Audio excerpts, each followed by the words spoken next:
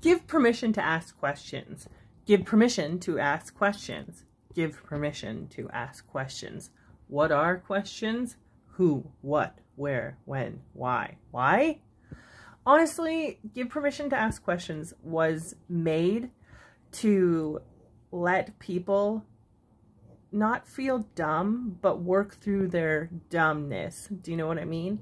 Growth is uncomfortable. Asking questions is hard.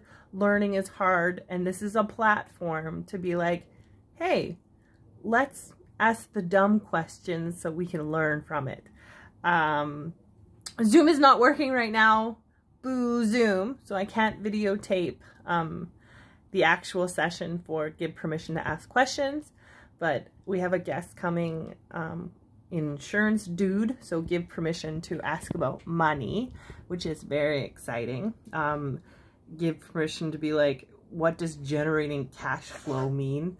What does like mitigating risk mean? Because I know, but I don't really know, because I'm an employment specialist, and like me and money, we're best friends. I don't know.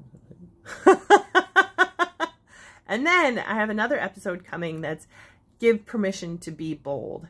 So I'm very excited about that. And it's what does being bold look like? It's the who, what, where, when, why do you need to be bold kind of session. But give permission to ask questions always happens Monday at 9 o'clock.